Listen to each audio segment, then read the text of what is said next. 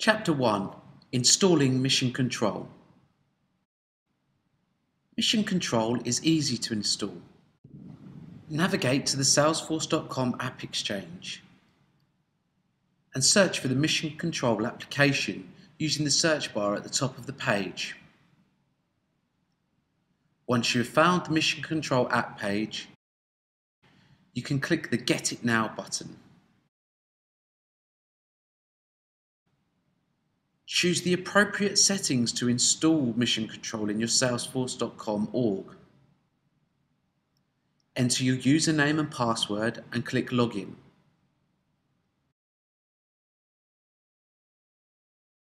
Select whether you wish to install the application in your sandbox or live production org.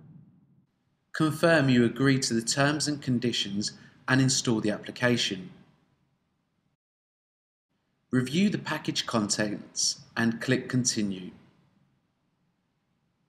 Approve the package API access by clicking Next. Choose your security level by clicking Grant access to all users.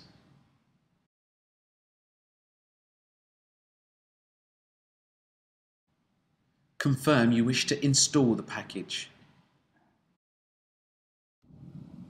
You will now get a message that either confirms your installation or notifies you that the installation is processing. Mission Control is now installed and deployed and accessible via the application pick list. Before you can begin using Mission Control, there are a few steps required to configure the application to your specific Salesforce.com environment. One of these steps is assigning Mission Control licenses to your Salesforce.com users. To do this, follow these simple steps. Click your name here in the top right hand corner. Click Setup. Under the App Setup menu, click on Installed Packages. Click Manage Licenses for the Mission Control application. Now click on the Add Users button.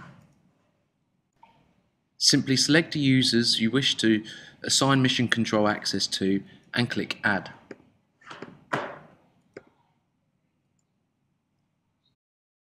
Please note that you do not need to assign Mission Control licenses if you're installing in a sandbox environment. If you need to increase the number of Mission Control user licenses, please email us at support@aprika.com.au.